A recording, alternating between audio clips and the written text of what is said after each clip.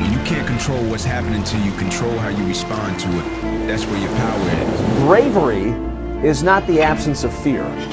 Bravery is feeling fear and moving forward anyway. Dreams without goals are just dreams. You cannot win the war against the world if you can't win the war against your own mind. Is that really what we're doing? We're doing 5 pet peeves. I haven't been, you know, I don't even train at public gyms, man. Well, when you did train at a public gym, let's talk about it. Yeah. Let's train 2 weeks ago at a public gym. Don't steal my shit. Don't steal my shit. If you see me on it, don't fucking go on it. No, I'm kidding. God, public gyms. You have to have some etiquette. There's gotta be etiquette. Number 1, don't be the stinky person. Just wear deodorant. Spray yourself. Shower. Don't be the stinky person. Second, also, don't be that sweaty person. If you get up and the whole bench is wet, wipe it down. That is gross.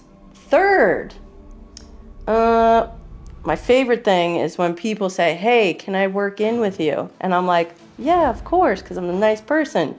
And then they switch the attachment. And then they do their set and leave. So then you have to switch the attachment back and do your set again. That's not called working in. That's called, hey, I'm gonna just change all your shit up and you gotta fix it every single time. That is not working in. What am I at? Number, what is that? 4? We have 4? What would be the 4th one? Put your damn weights away and put them in order. Dumbbell section, I swear to God, and this goes to anyone that owns a gym. I will judge your gym just based on what your dumbbells look like. If it goes from, you know, 15s and then it's a 65 and then it's 100 and then it's a 12 and a half, like line them up from smallest to biggest in a line. When you're done with a machine, put your weights away. No one feels like putting your weights away for you, and that is also not the gym's job. So be kind and put your weights away. That should actually be number 1. I revoke my stinky one. Still, that's pretty close up there. Number 1, put your shit away. And number 5. Number 5.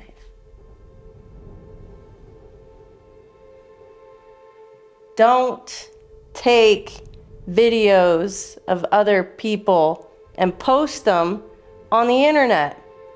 You know, don't post a selfie with a person in the background and then you make fun of the person like, oh, I couldn't get this person out of my back. It's like, you're the one taking the selfie in the mirror and posting it.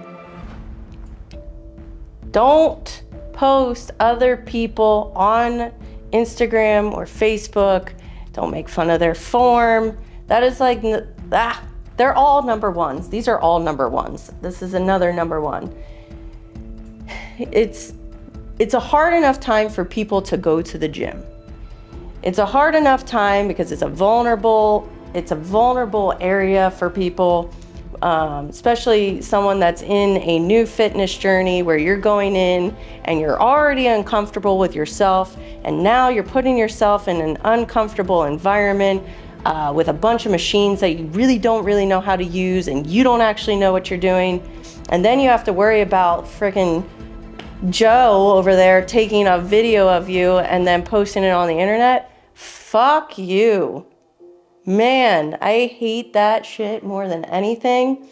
Do not take videos of other people. Do not, you know, have them in the background and then write in your stupid little video like, oh, look at this person, like, someone was in my video. It's like, you don't need to be videoing, period.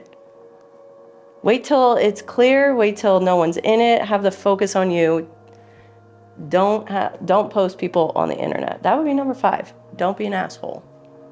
Do you think Chris Bumstead and classic is going to change bodybuilding back to, like, do you think bodybuilding is going to go towards classic now, and that's where all the money's going to be since he's such a huge influence on it? No, he's already changed bodybuilding. But bodybuilding won't ever change, because that's why they just keep making more divisions. I was the same thing. That's why my division actually exists. That's why physique came about, because the evolution of bodybuilding just, it gets bigger and harder and grainier every single year, because as an athlete, me myself, see every year I got better and better and better. You don't want to go reverse. You don't want to stay stagnant. You always want to beat what you look like last year. So that's just the natural curve of, you know, it always goes up and it always gets crazier. I don't think bodybuilding will ever go away.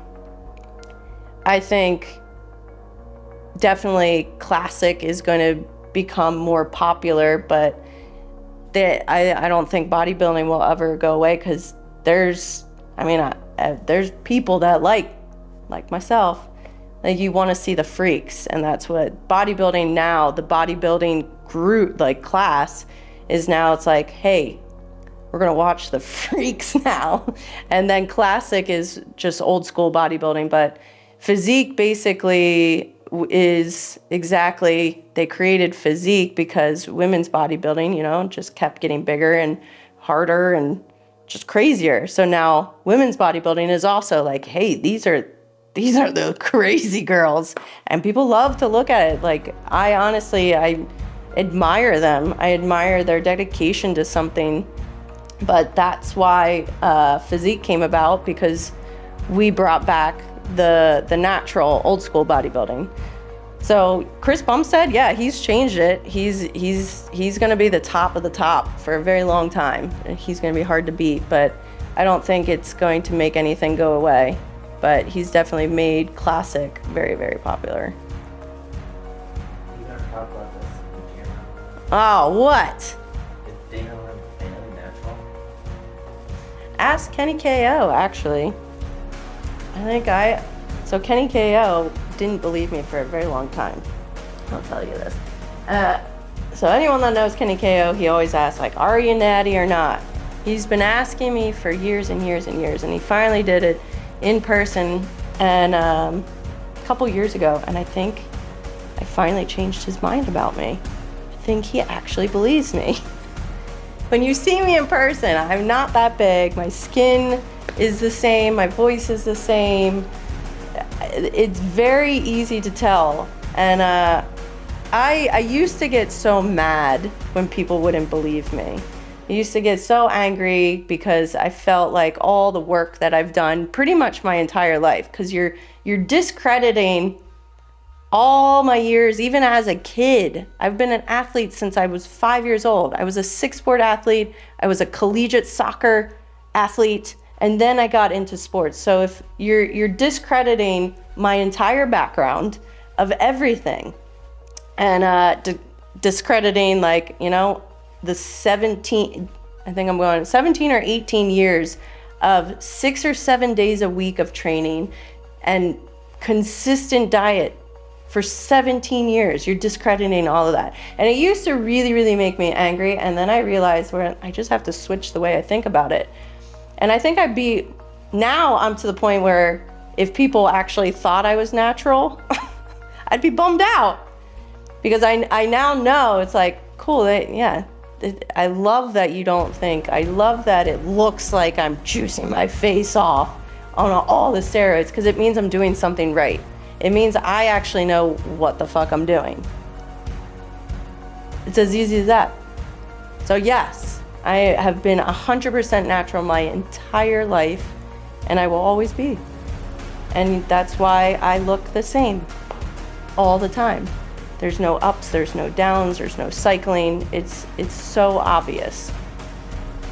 And it just, you know, sometimes there's just people that work a little bit harder than you. There's just people in this world that are better than you. And anyone that like throws that comment around, it's not like people that take any anabolic steroids, it's not like they don't train hard too. You still have to train hard. You can't just take steroids and think you're going to be jacked and shredded. It's not how it works. So those people have to work too. Can they get a little bit bigger or leaner? Maybe faster than me? Probably, but I can still do the same thing they can do, just takes longer. So just be patient.